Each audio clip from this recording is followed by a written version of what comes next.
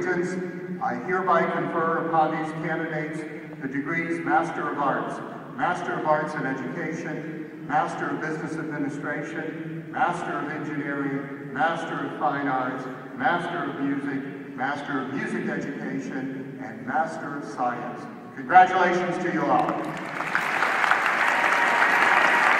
75 students have been nominated by the faculty for honors distinctions.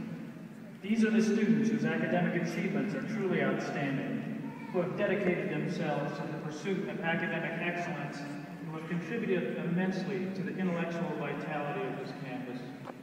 As a sign of that recognition, the university awards each student a medallion whose ribbon colors designate the specific honor. Chancellor DeStefano, I'm proud to present these distinguished students who have been nominated to receive their degrees with one or more of the following designations.